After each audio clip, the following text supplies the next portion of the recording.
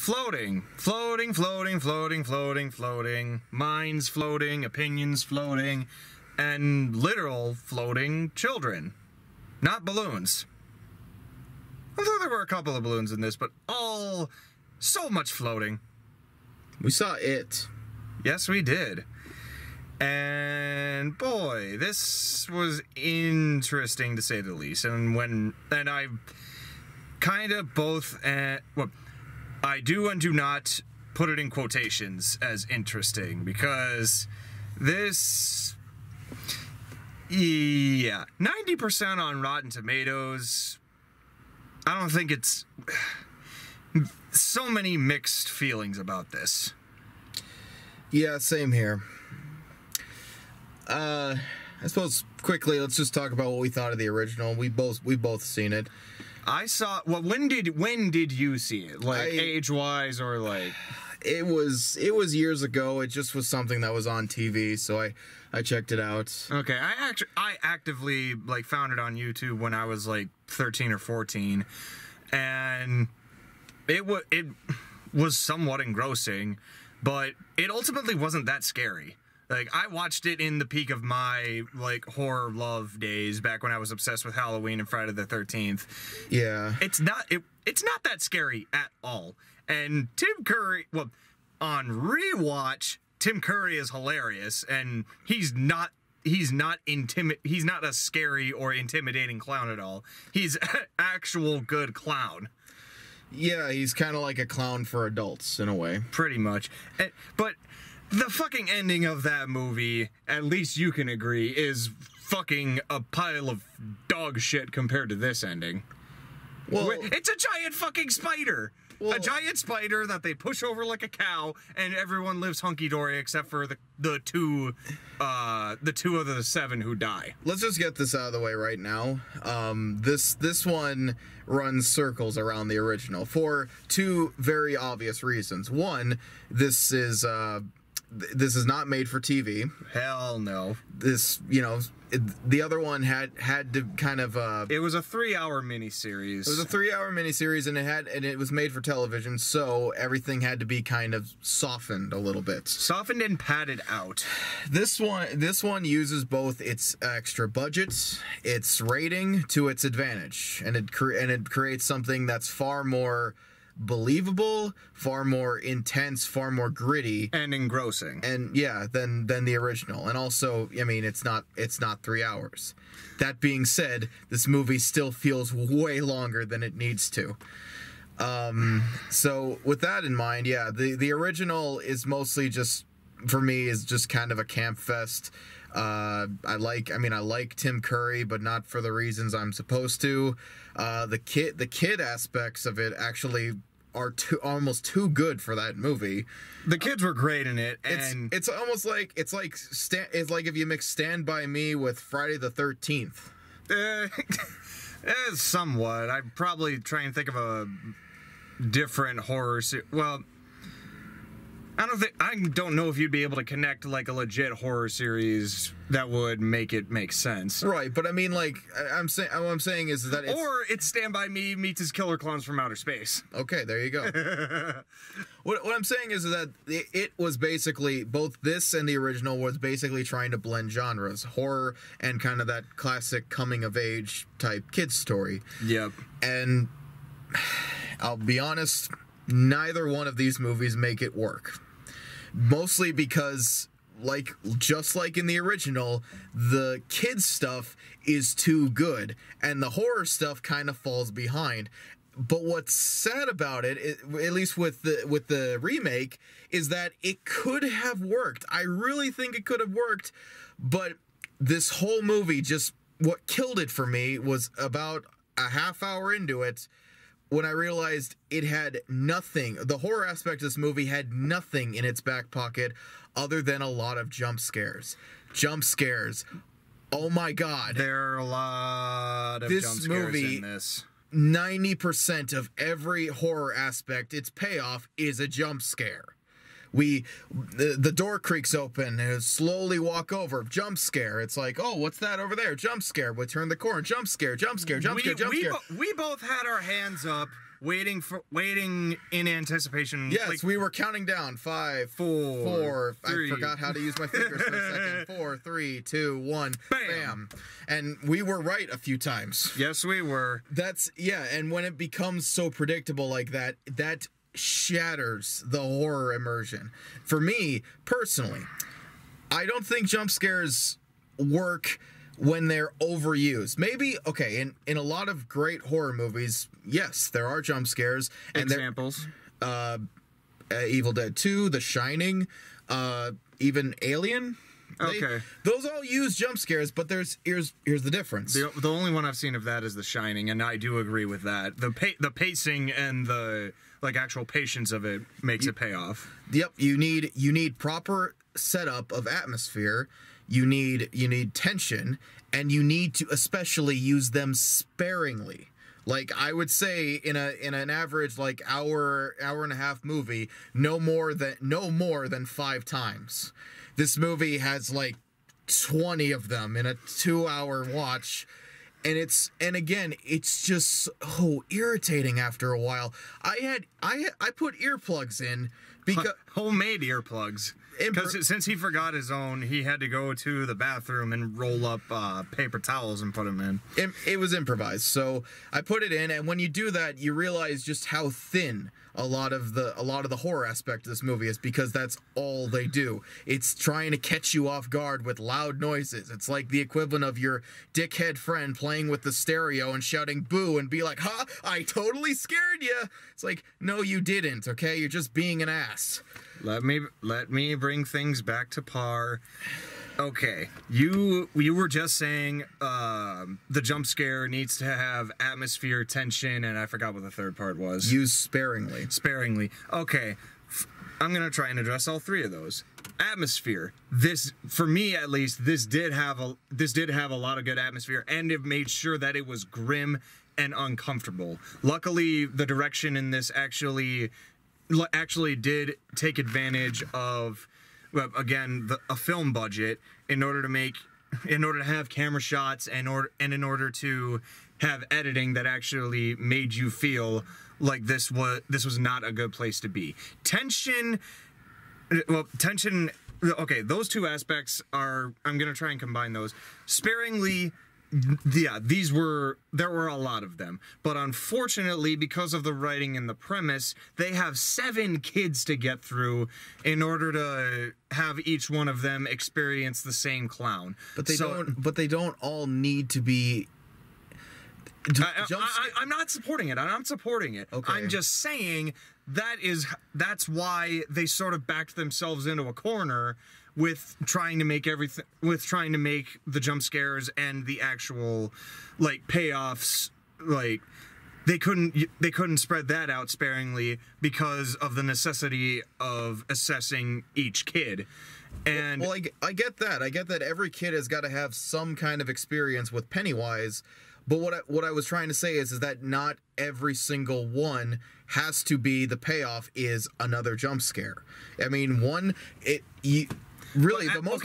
most effective horror elements are quiet or almost damn near silent. Like, can I just say one thing that almost here's one example. One thing that worked, I thought was going to work so well until they ruined it with a jump scare. There's one bit of the movie where one of the characters, I forget his name, but his little brother Georgie, he dies. Bill? Oh, that's his name? Okay. I know all of the kids by name. Okay, so Bill is in his little brother's room. He's he's reminiscing. He still feels terrible about his brother dying, as anyone would. Or as he constantly likes to believe, gone missing. Yes.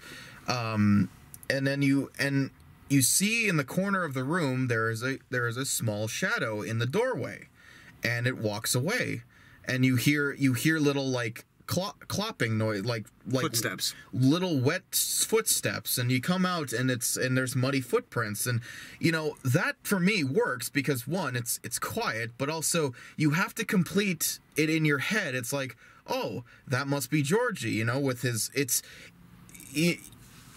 they say the scariest things are the stuff that you have to think about, that you have to complete in your head and you have to think about.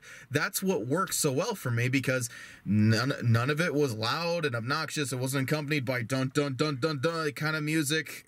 It's just happening. And then he goes downstairs and he sees Georgie in the corner of the room, and he's kind of talking to him, but then they throw it all away, because you see in the trailers he's like, yell fuck too, and it just gets louder and louder, and then it goes quiet for a second, and then Pennywise comes up.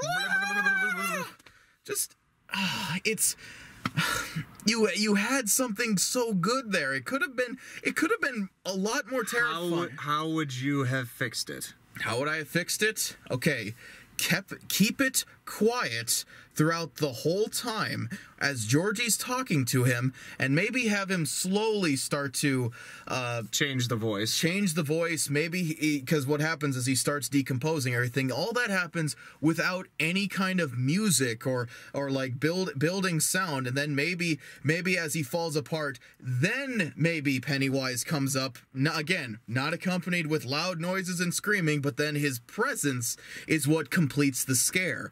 It's it's kind of like a jump scare in the sense that it pops out at you, but it's so visual, not audio. A visual jump scare, not an auditorial one. There you go. There's another. Okay, one more really, really good aspect of this movie that they fucked up at the end. Honestly, this was my favorite horror aspect of the whole thing. One of the girl character, Beverly. She comes home.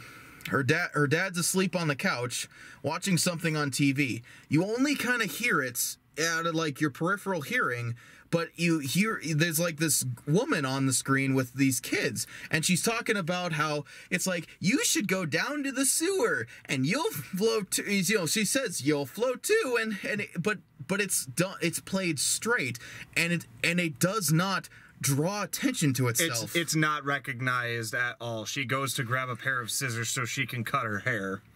Yeah.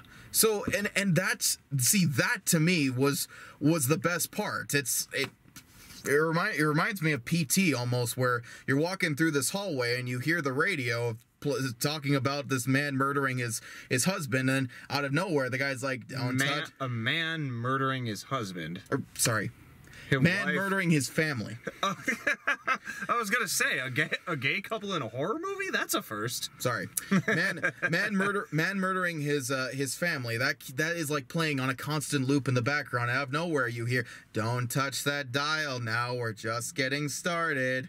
And it's like, it's stuff like that, little touches like that it doesn't draw attention to itself, but it helps make the whole scene feel that much more unsettling and creepy, because you just don't know.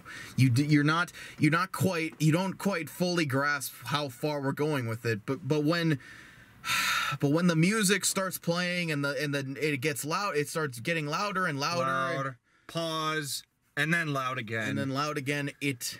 It ruins it for me, because that's not really scary. That's just annoying. Is when you do it over and over and over again. Or it's just repetitious. Yeah. So that was my thing, and I will say though, the Pennywise himself is pretty good in this movie. He is super fucking menacing. Oh my god. Granted, we both have never had a fear of clowns. I don't have a fear of clowns. But this guy actually can be creepy at times. Absolutely, because he actually does have a creepy smile. The buck teeth really do help in it. If he wasn't, I mean, again, if it wasn't every aspect of him being a jump scare, he really would fit the part perfectly. But even he can't escape being silly sometimes. The two parts that actually kind of shattered his intimidation for me in this movie was, you see in the trailers they're going through the slideshow and everything, and you see his mother's face like turns into him. Yeah, it's the face that it's stuck on is like. Yeah, that's all. I'm not exaggerating. It's just. You actually do it better. Yeah. Okay. You ran through your bit. I Okay. I fell for the jump scares in this. Which I don't think means they worked. It just mean, or I should say, just because they work doesn't mean they're good. I'll tell you which ones worked. Out of the 7 of them, I wish I would have gone through this before going through. Okay, a few of them did work. They worked with Mike. It worked with Ben. It worked with, well, it did work for me. The whole thing worked with Bill. I didn't think the payoff or the jump scare was that bad because he actually did try to like kill him and grab him.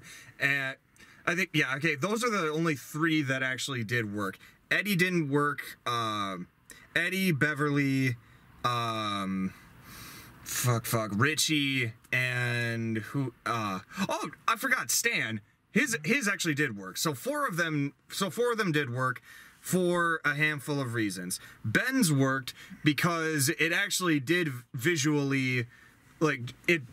Okay, Ben's worked because he's stuck in a basement of a library, and this figure just starts walking down the stairs. You don't see the top half of it, and then all of a sudden it's completely headless. That, for me, that worked because, well, attributing to what you said earlier, it was quiet, and it actually did build to a good visual scare instead of being completely auditory. And admittedly, the movie starting off, I didn't mind so much about any of that. Like the jump scares and stuff. It was only as it kept going on I realized this is all I'm gonna get. Okay, but what I'm saying is that for me at least, the visuals that they actually do try and experiment with make up for the giant loudness that did happen later on in them. Because again, particularly with Ben's, headless things creep me out. So as soon as Ben's being chased through these Hall of Library cards by just this headless thing, as soon as a head finally just pops up, that for me was actually still scary, and the idea of that still carried through aside from the like auditory jump scare. What you explained perfectly what worked with Bill. And what I thought still worked about it was that he was intimidating enough and actually tried following through on what he wanted to do, aside from Tim Curry, which all he did was just stand around, talk about how things float, and not even attempt to try and kill these kids. That's what didn't work with Eddie's, is because he just still stood around the house. Which, I mean, I get to a certain degree. Yes, this thing feeds off of fear. Mostly, well, okay, it feeds off of children, but I guess they taste better when they're scared. But this thing is damn near omnipresent. It can go anywhere in this town, wherever it wants, however it wants. So I don't know why it's so hard to kill these kids. I don't know why he doesn't do it. Why he doesn't go fully through on it either. Well, we obviously do know, because they need to stretch it out to 2 hours. Well, yeah, but and I mean, if he did that, we wouldn't have a story. If he was smarter about what he would do, it wouldn't be there wouldn't be a movie, really. Absolutely, but still, I can't help but fall for how, yes, this did have a budget, and yes, it did use its visuals. It did use its visuals to its advantage. Yeah. The other kid that worked, Mike, he can end actually with this one. Pennywise can summon the souls that he takes away, because he pops up with these bodies from hanging inside of the sewer, burning bodies that are trying to get out of a door, which he did with Mike, and just showed himself hanging in a meat locker. Which other ones? So Ben, Bill, Mike, fourth one. Fuck. Stan. That one actually did work also, because it was the setting of it was claustrophobic as well. It did build like very well with just this picture falling randomly out of nowhere when the camera isn't focusing on it.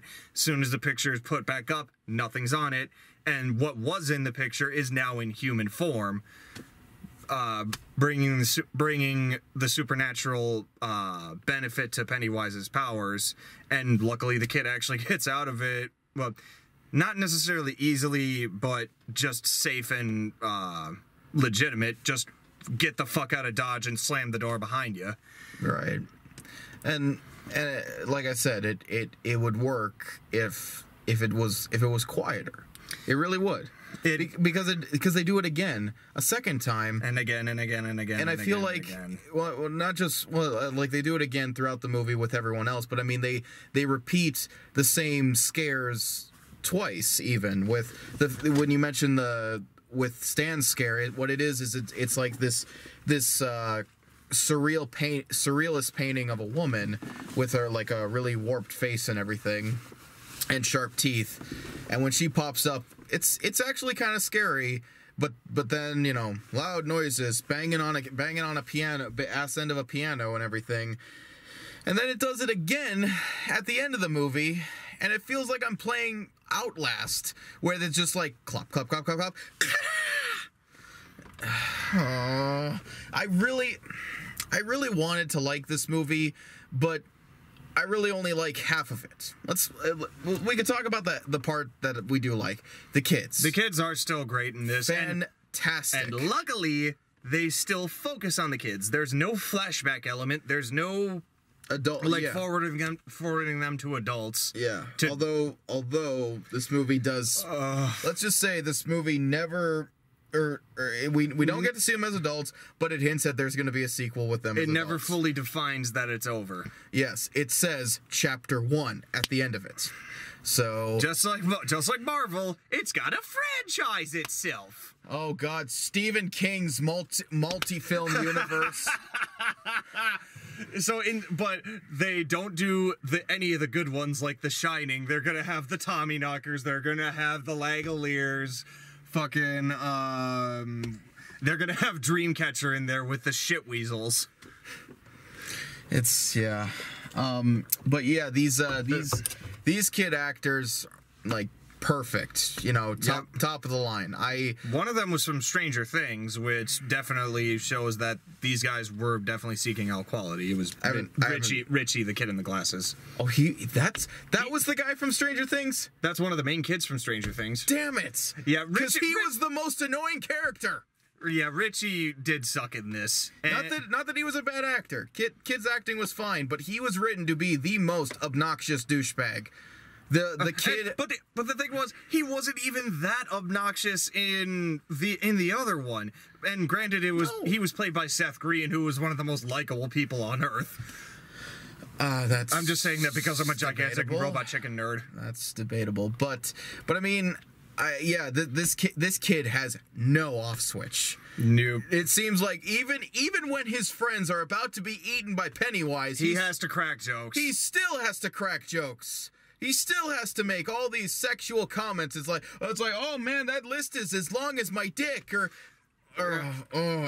he does not stop. If this kid, do you only see the clown if you're a virgin? Yeah. Because I know it won't get me. and it just further breaks up the tension and the atmosphere that they're setting up. And it tries to you only can get horror comedy to work if you have a balance of it. If it's thrown in randomly, we've seen genre blending horror comedies work before. For you, Krampus, Shaun of the Dead.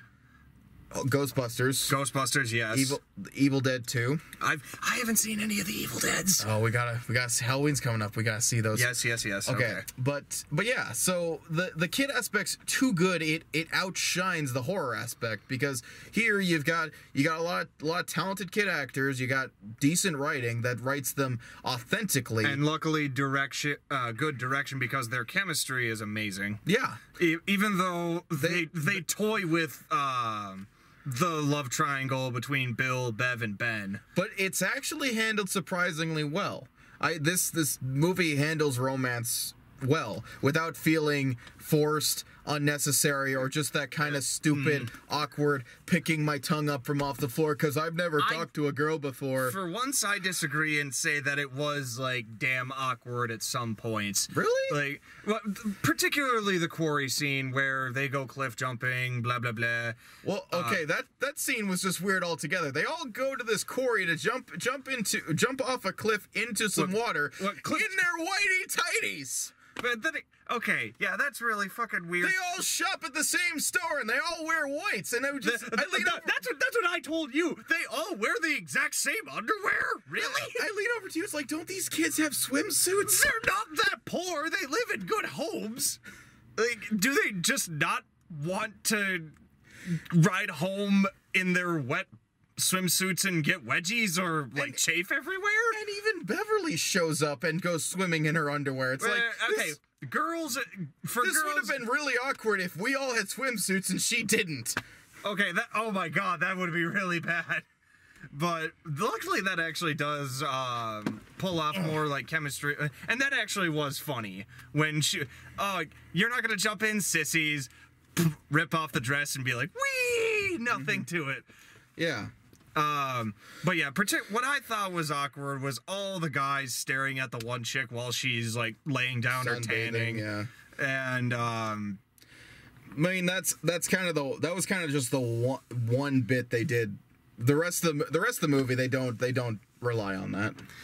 Yeah, that is. And in fact, some of the guys aren't even really interested in her, which is nice because Stan, Mike, Eddie, and Richie aren't interested. Again, it's only Bill and Ben that have interest in her. And Ben actually saves Bev, but yet she still doesn't go for him in the end, even though she figures out that he is the poetic one of the group. Yeah. Which is, I don't know. That was the disappointing part for me. That was actually one of the really good parts I actually liked about the first one, is that as soon as she does find out that he's always been interested in her and he has always had the eye for her, she still goes for him. But then again, Bill already explains that he's like either married or got a girlfriend or something. Yeah. But yeah, that part I actually liked out of like the character out of the adult piece from the other one, even though the rest of the adult shit was shit. Yeah. Speaking of adult pieces, the one thing that's brought over from the adults part of the storyline into the kids one is the bullies turning into a psychopath. Now, this guy was already halfway to psychopath way before Pennywise ever said anything to him. He was carving... Okay, so the scene where the bullies confront... Okay, and a lot of the story is similar to the other one. The only part that's different is the climax and... like one or two parts of like the end of the second act, but everything else is incredibly similar to the other one, just story and storyline wise. So yeah, when Ben is confronted by the bullies, it's only hinted that he's gonna get a knife stuck in his gut from the bullies, like, oh, gonna carve you open, fat boy, and then he escapes. In this one, Henry Bowers, he actually tries carving his name into Ben's stomach. He actually gets an H in there. Like, Jesus Christ, kid, what the fuck is your deal? But later on, we do find out what his deal is. Yeah. Well, yeah, his dad's a piece of shit. A piece of shit cop. Yeah. That's a cherry on the cake, because if you have an abusive parent, that's one thing. But if you have an abusive parent, that's the law. That goes double for their fucking kids. So Pennywise sends him a gift, just like in Animal Crossing, on a fucking balloon. It's straight from the Tom whatever store. Yep, Tom Nook's store. It's a switchblade. So he murders. Okay, this is one of the parts that ruins one of the only really really good horror aspect of this movie, which was the bit on the TV that was playing in the background that was saying stuff that Lamb chops slay along. Yeah. So what ends up happening is that he looks onto the TV. His dad's sitting on the couch asleep and everything, and then she looks and says, "Henry, kill him, Henry!" And then they all start chanting and shouting. Kill them all.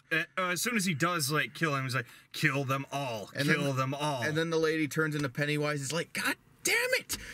It was so good before when it was just in the background and stuff, but then you put it at the forefront. You make it loud and obnoxious." Well, and because it needs to get the attention of the kid. No, it doesn't. No, it doesn't. He's already sick. He's already screwed up. He's ready to kill him. That's how he gets that's how he gets the direction to go for the others. No, it works so much better the other way. So in order to fix it, you would just like not try and tell him go for the others.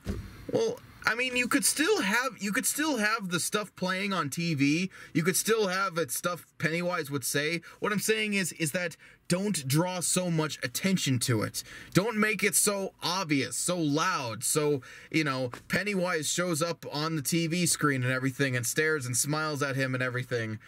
I don't know. I just want more subtlety, I guess, is what I'm saying, because the best kind of horror movies have subtlety to them. They work on a deeper level, honestly. This one could work on a potentially deeper level, but instead it's just going for the very lazy, in-your-face, scary kind of route. And at least they didn't have Pennywise appear in the moon. That was one of the fucking most ridiculous things from the other one. And at least this one was more intimidating because it actually had an actual murder associated with it instead of Pennywise popping up in a moon and then having the clown turn into a fucking dog that, like, eats whatever it sees. Just because it's not as corny as the original doesn't necessarily mean it's good. I personally saw it better. It is better by comparison, but that still doesn't mean it could be as good as it could be. Okay, I'm not. All right. I would be lying if I said that scene was perfect, because as soon as they started chanting, I started giggling, because when they're trying to put together like this whole sing-along thing and actually throw in a clown, a legitimate clown, when everyone's chanting, for me that just seemed a little silly. Yeah. There's a few other things that kind of ruin Pennywise's intimidation in this. I already mentioned the face, but there's also when he's introduced in the sewers, and it's like, now introducing Pennywise the dancing clown. You figure he's just gonna pop out, and nope, he starts dancing. I mean, like, doing that sort of. No, it's the split leg hoedown. And I'm just like, really? That was hilarious. This again shatters all the immersion, or all the no matter how many tension, no matter how many teeth he tries to show. Right, which he has this. Okay, you remember Pennywise in the original had lots of sharp teeth and everything. This one ups the ante tremendously. Oh, God. His mouth, like a snake, just completely unhinges, and his actual teeth extend outward also. Yeah. So it's literally like it's coming out to try and get you. That part, I will say, has some genuinely scary imagery to it, especially one at the end where his mouth covers his entire face, extends outwards, and she sees hell down his throat. She literally sees his soul catcher. That kind of stuff is terrible. You know what it reminds me of? It reminds me of the Jack in the Box from Krampus. Yep. But for me, I thought the Jack in the Box was a little bit weird and ridiculous. But yeah, this one is way more. Well, for me, this one was way more intimidating because you actually do get to see what possesses and what essentially takes away the soul of the victim. I read some articles. I don't know how much of this is true or not, but I read some articles that some of these kids were traumatized working with this guy, and some of them needed counseling during filming. Oh boy. Well, then, I guess the director did his job a little too well, trying to create the atmosphere. I kind of want to see some behind-the-scenes footage with this guy. Like, what happens when the director yells "cut"? It's like, okay, kids, that was fun. If he tries to act happy like a real clown. Yeah. All right. What else? So, I mean, I really hesitate to call this movie bad, but it's a really good, if not gruesome, coming of age story trapped inside a really by the numbers, jump scare heavy horror movie with a surprisingly intimidating villain who does have his moments from time to time of like actual intimidation, despite me not finding clowns scary at all. But what you don't need to necessarily find clowns scary, period. You just need to find, or you just need to like actually be afraid of the character and not necessarily what he's representing. Pennywise was actually like creepy in this. Like he actually is menacing. Luckily we actually do see, or at least I thought he was intimidating because he actually did attempt to, like, do what he does, eat the kids. He actually does try and eat Bill. He actually does try. He sort of tried to eat Ben. The fucking sink scene from with Beverly.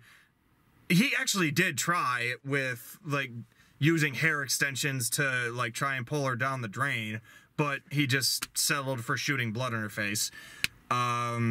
He didn't try and get Mike. He did try and get Richie.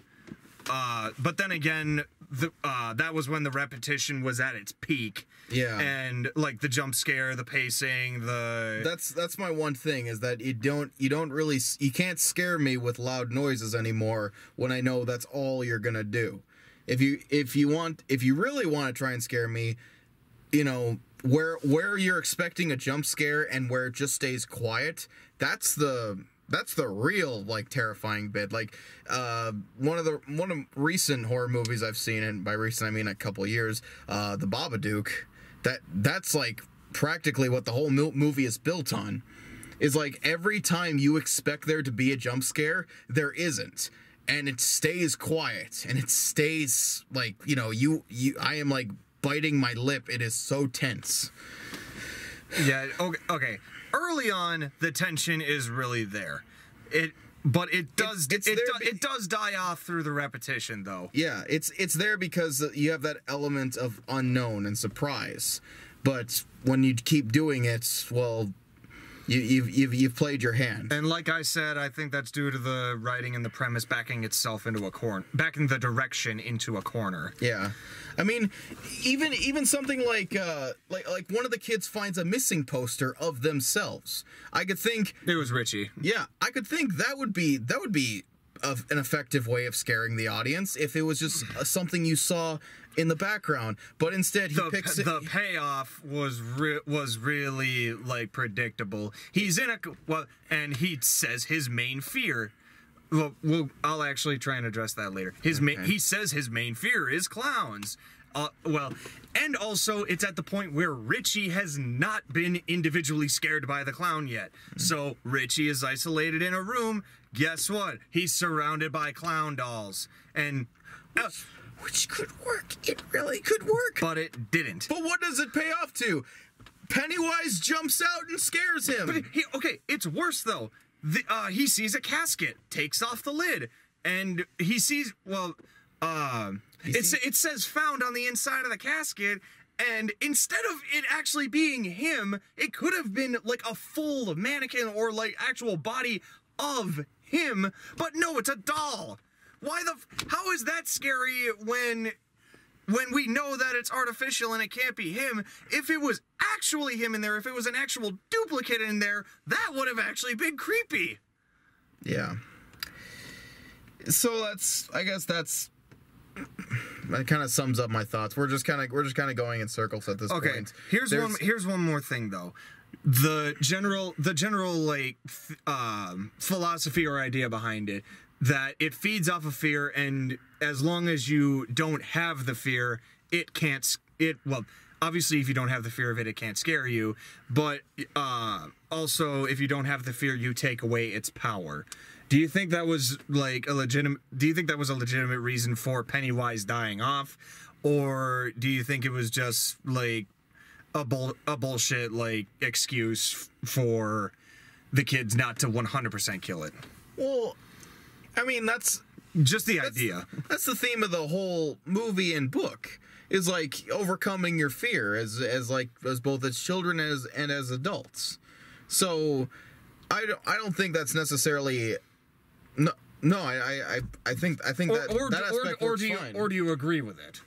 Do I agree with what? Like the idea, well, just that one can have the ability to just let go of fear, even if you're seeing it. Because if I don't know, for me, the idea of fear, the concept of overcoming fear is like, you know, one's through like brute strength and everything. Brute strength, courage, but. Or like real courage is not having fear. It's that you face it regardless of having it or not. And I think that's really what these kids are. They probably are still scared of it, but they're not going to let it hurt their loved ones or whatever. Mm-hmm. So maybe that's the real theme of the story. I don't know. That part it's fine for me. It does prove the idea of unity, though. Yeah. Because the kids actually find it out for themselves. That's one thing another added thing to the good part. The kids, they're smart in this. And they are, to an extent. What would be the extent? Well, they're so bent on getting this clown, Pennywise and everything, but they charge headlong into this without thinking, really. Okay, I do agree with that. They go into this like decrepit house, like, and as soon as we saw that house, Eddie is the first one to see it, and that's where he's confronted by Pennywise. As soon as you see that house, that just ruins all the illusion of, oh gee, I wonder if something scary is happening in there. I hope they don't go into it later. That shattered it a bit. But as soon as Bill like finds out, that's where it is, they just go in head first. I leaned over to you saying, why don't they like step back and have a plan and then go in? Because after that, they get split up and shit happens. But then again, I would, in my mind, I would be thinking to myself, this is a fucking supernatural clown. It's completely omnipresent. How do you fight something like that? Yeah, that part was stupid. But it turns out all you have to do is hit it a bunch of times and stab it a bunch of times and push it down a well. Like, okay, again, you're supernatural, omnipresent, all-knowing, shape-shifting, but you still got your ass handed to by a bunch of kids. That's the disconnect for me. This is the best I think that I can put it together. With the kids fighting back and them finding out and knowing that they can do damage to it and that they can actually fight it off, that would decrease those acts alone would be able to decrease their fear, which they explain gives him power. And as soon as their fear decreases and he like becomes powerless, that is how like he can be defeated. Is just the routine acting of fighting back and knowing that your inner strength can persevere. Okay. Well, adding more to the philosophy. At the same time, Pennywise could have dealt with these kids much quicker and easier, but he doesn't. That's what happens when you try and throw a supernatural force into a regular, everyday environment. Yeah, so, I mean, at this point, you kind of figured it. It's got some good elements here, but the horror aspect just falters completely. And it's sad, too, because I see it working so well, but they throw it all away with the jump scares. I keep hammering this idea. Jump scares are not scary when that's all you have. Big fucking shock, I liked this more than you. Yes. And I hate it. I do hate it when that happens, because I honestly like it better when both you and I like something. It's definitely not like a Don't Breathe situation where it's like I despise this movie. I think, no, I see the good in it, and I even see some aspects of it, like the parts I don't like, working under, better direction and everything, but they don't do it. So for you, it's just a basic definition of a mixed bag. It's a mixed bag with that better care and attention could have been amazing. With very loud shit happening. Yes. For me, I still really liked this. Again, mostly because of the comparisons to the original. This is light years beyond that. Well, I don't think that's enough. I just want to say I don't think just being better than the original is enough. And luckily, I don't think that alone. The kids are still great in this.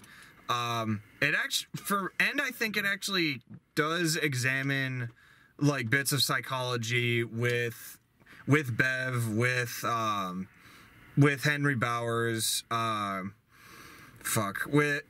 with the testing the ideas of unity with the kids. Pennywise was actually fucking intimidating and scary in this. At times, yes. Well, for me, it was most of the time. And again, I'm not afraid of clowns. I'm just afraid of the character behind whatever it is. Mm-hmm. I still thought Pennywise was pretty damn scary. Again, I thought the horror visuals were great in this. Even though there were like a shit ton of jump scares, most of them worked for me. Like, they actually did get me to jolt. They actually did get me to go, ugh! Even though there were a handful of like supposed jump scares that ended up just being gross. But other than that, I definitely do recommend this. Horror junkies will love this. Mostly, probably, yeah. Mostly for just the way upped, grim atmosphere, dark tone, and characters you don't want to see die.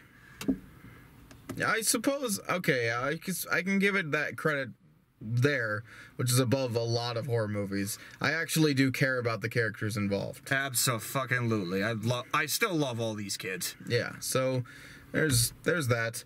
Can we talk about the audience for a little bit? Okay. Like, you know how picky of audiences he's with.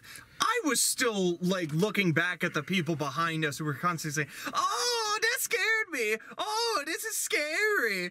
Oh, why does he need that? Why does he need that knife? It's the knife that he fucking lost. Oh my god!" And then it's scary. Oh, this scary. And one of the girls is like, "Are you crying? Are you really crying?" And then one of them's leaving. One guy, one of the weirder aspects, guy I think was kicking out his drunk friend. Yeah, because it was actually during a quiet moment too. This guy, fuck him because he had a man bun. I wish I had a scissors so I could just go up to him and cut it off. But yeah, he's at the like hallway or whatever from the opening to the theater. He just randomly says, "That's why you don't fucking drink and go see a horror movie with gore," and then just walks back to his seat. And he says, "Fucking moron." Okay, why can't you be a little bit quieter? I know I'm loud as hell, but at least whenever I try not to talk during a movie, but bullshit. Anyway, I at least try and whisper as quietly as I can. I don't try and distract other people besides him. One of the guys was kicking my seat. I really couldn't handle that. If I was you, I would have just gotten up. I would have just stood up and turned around and asked him, "Please, stop." And oh yeah, and everybody would not stop talking. The people behind us, they were only like 3. Our theater was full, and we have one of the smaller theaters. We of course got put into the ass end of the theater because this dickhead didn't want to see the 7 o'clock show. Oh my fucking god, woe was me. I wanted to spend more time with you. I'm just saying, if we would have gone earlier, we would have gotten the big screen. Well, if we would have gotten bigger screen, we would have gotten, like, more enhanced sound, which would have been worse for your ears. I'm still thinking about you in the end. My earplugs would have done it anyway, but all right. Well, needless to say, yes, this audience did not make the experience any Fuck better. this audience. Yeah. Maybe not the worst audience. I mean, it still wasn't kid levels of obnoxious. Like seeing a. Although I think there were a handful of, like, not like children, but like preteens in this. Oh yeah, probably. Oh, the scariest movie I've ever seen in my life. Hell no. Well, then again, we've watched so many horror movies that yeah. There is rarely something that comes around that... I've played video games that are considered to be the scariest video games ever made, and they suffer from the same problems as this. They're all jump scares. Ooga booga booga. Yes. And okay, that's another thing against Pennywise. Whenever he's, like, about to do his, like, pre-kill crazy face, it's literally he's shaking around. He does this Silent Hill thing where it's he's shaking so fast that he's blurring the camera. And yeah, you could easily just replace the screaming with ooga booga booga booga booga, and it'll instantly turn hilarious. Yeah. Speaking of, there are a lot of really good parodies of it. He showed me one beforehand. Yeah. With Ronald McDonald. That might be also what took away a little bit of the horror aspect of this movie, is because when you fucking did that to yourself. I know I did, okay, but it's hard not to, because even parodies of the original are still so good. Can't you save that until after you've seen the main movie? Because then it'll be funnier. I couldn't help it, all right? Next time, have more self-control. I mean, there's stuff too where it's like Pennywise is coming up through the shower in the original, and the sound they're playing like, oh shit, fucking hell! It's like he's trying his damnedest to get up, but he can't. Oh man. Anything else? Not much, no. Don't know what we're gonna see next. Well, we never know what we're gonna see next. Yeah. We just play it by ear. Yeah. But then again, a lot of good shit is coming out. Yeah. I can tell you guys this, we're not gonna see Wind River, because I already saw it. Sorry. And would you consider it an indie movie? Independent. Oh, I thought you meant, I was like, do you mean Indian? No. Well,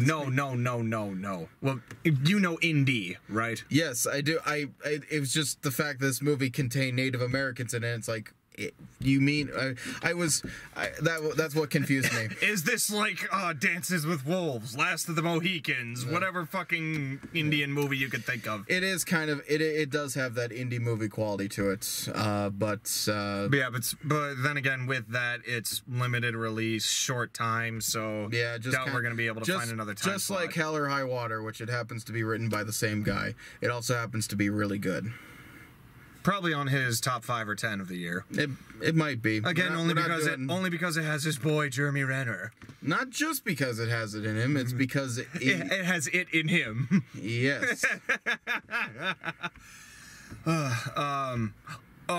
Kingsman. Oh, Isn't right. that coming out? Is that coming out next weekend or the weekend after? I think it's coming out the weekend after. Okay, abso-fucking-lutely. The only good movie by Matthew Vaughn, fuck Kick-Ass. Sorry. Okay. Yeah. That might be what we see, and if not, well, we'll let you know. So we'll see it when we get there.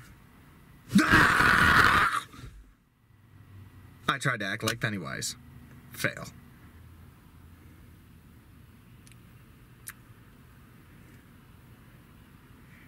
You'll float too. My chins are floating.